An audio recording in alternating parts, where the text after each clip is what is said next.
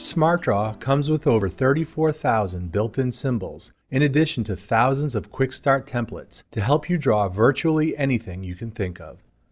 When you choose any of the built-in SmartDraw templates, a relevant group of symbols will be docked with it at the very top of the Smart panel over here. The name of the symbol library will be at the top, with a button tab labeled More to the right of it. Click on More to see a drop-down list of other docked libraries if there are any, or select More Symbols to open the Symbol Explorer. The Symbol Explorer shows the SmartDraw symbol libraries organized into categories. This is SmartDraw's table of content for symbols.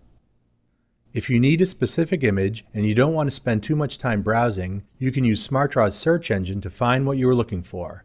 To search for a symbol, type a word or phrase into this bar and press Enter.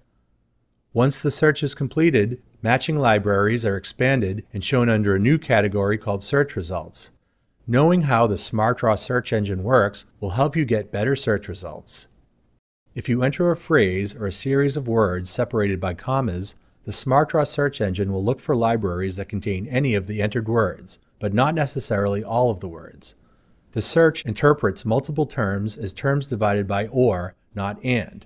For example, if you search for sun workstations, you will get matches both for the word sun and for the word workstations. The search is not case sensitive. The search engine will find partial matches as long as the keyword or name of a symbol begins with the search word. For example, if you look for the term form, you will also find matches for formula and forms, but not for the word perform. Select any library of symbols you want to be able to use in your drawing and click Add Library. This will dock the selected symbol library to your Smart panel. Do this for as many libraries that you want.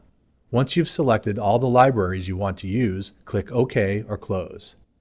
To switch between the variety of libraries docked to your drawing, just use the drop-down menu under More. You can also close any selected library if you don't need it anymore.